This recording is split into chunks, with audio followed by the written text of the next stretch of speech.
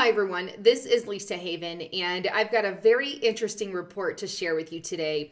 In fact, I've been doing a little bit of research into globalist and elite wineries, and what I found is absolutely astonishing.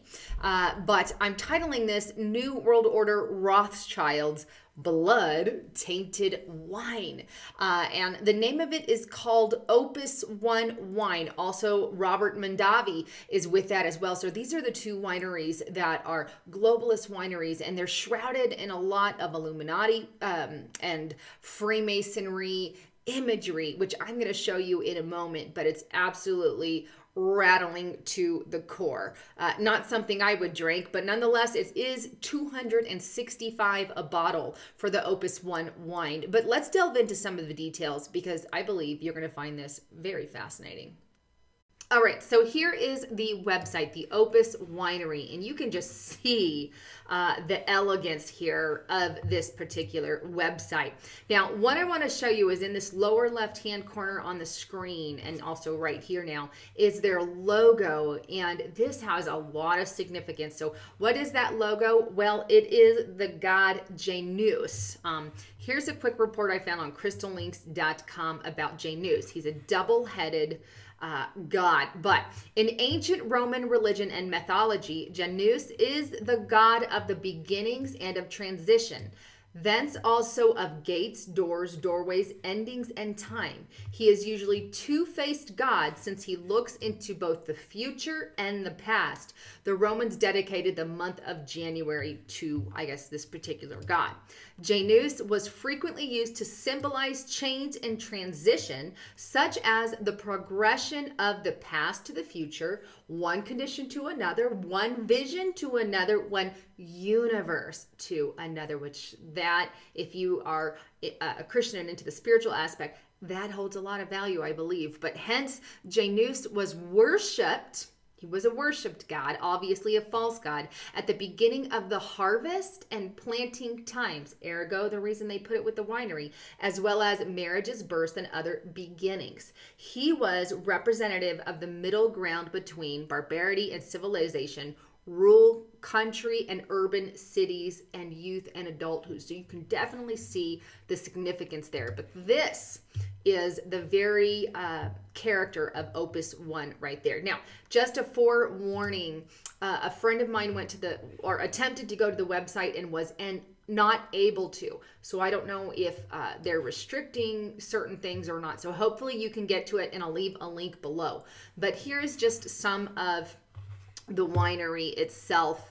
And let me just show you. I want to show you their history here because I think this is what I want to focus on about Opus One. It says, of the great European wine families, the Rothschilds, meaning the Rothschilds, we know they're highly Illuminati, globalists. They're on the top of the pyramid there, but are perhaps best known. They're the creators, the founders of this wine, them and their co-founder Robert Mondavi.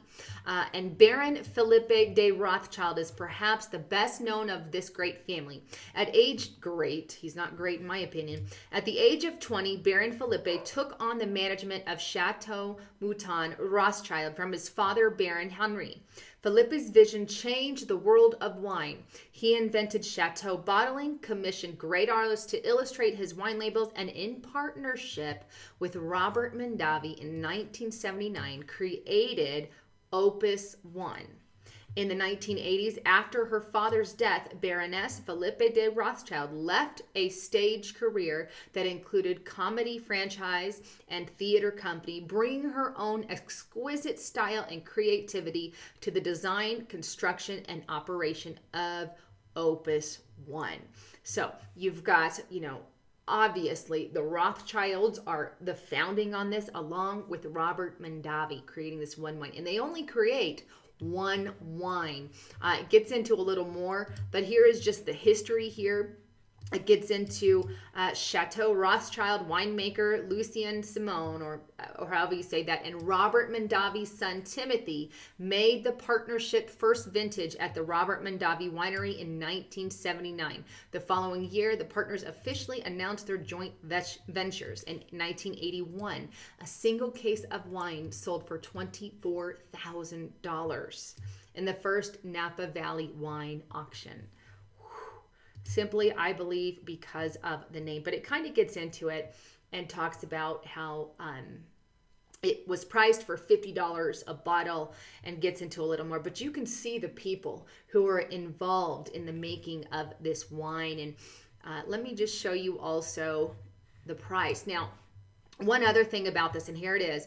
Opus 1 2012, $265 for one bottle. Or you can buy a 6-pack of it for $1,590. As you can see there, very, very pricey wine. Now, tasting reservations, they're very picky about who goes there. And please notice this, you must have a reservation in order to go. And I believe it's $45 just to taste the wine.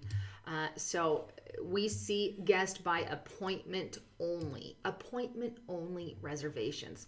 But here's some of the images I want to show you as well. They do have a photo tour on here. You notice the elegance. Now, if you actually look, an aerial view, let me show you the aerial view. Actually, I can't show it to you because it's copyrighted, but I'll leave a link on that below. But it looks like the Freemason compass.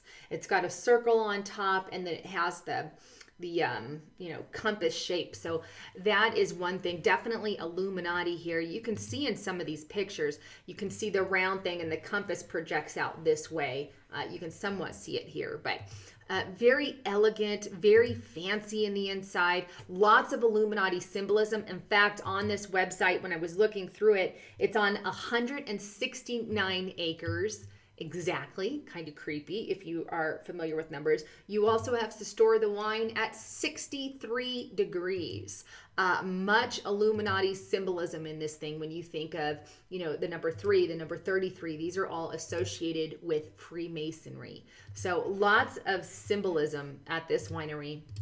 Now, one last thing I want to show you is the sister company here, the Robert Mondavi Winery. We know Robert Mondavi was very linked in to the Illuminati family, the Rothschilds. So also another thing to check out is his website, and I will leave a link, or the website there, to Robert Mondavi. But both of these are linked with globalist Illuminati members. Now, one last bit of information that you may or may not have heard about this winery is that there is a rumor involved. I guess it's more of a rumor. It's not a fact that I could verify, but I wanted to share it with you as a rumor. But they're very much known for their dry and heavy blood red wine. Opus 1 is. And so it is believed that they taint their wine with blood. At least that is a rumor. I can't prove that one way or another, but it is an interesting rumor.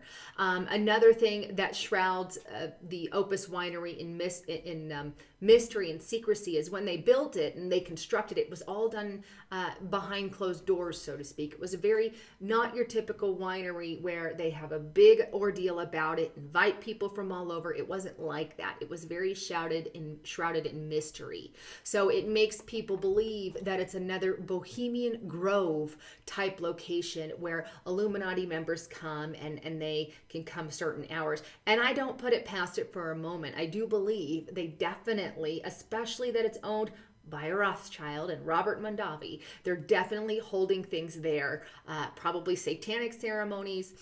Also reports from the inside have come in that there's a lot of Freemason. Similarly, we know there is a tree of life, not of God, obviously, but this is an Illuminati symbolism as well that's inside the building. But very interesting things there, but it is definitely believed to be a hideaway, similar to that of Bohemian Grove. Anyhow, you may or may not have heard about this winery before, and so if you haven't, it's brought to your attention now. Anyhow, don't forget to check out my channel and subscribe. And if you haven't tried the tea products by now, I highly encourage you to get one and try it at getthetea.com. He's got lots of great stuff there. I personally, and I'll show you, use the tea, Life Change tea. I use the supercharged tea. Very powerful stuff. It works, and I actually take it on a daily basis now, and it's just kept me great. Also, if you're not stored with food, please check out foodforliberty.com/haven and get prepared. And here's the thing, the elite and globalists and Illuminati are preparing for something. And if they're preparing, they know something's coming. We need to get prepared. Anyhow, wanted to bring you the latest. This is Lisa Haven signing off.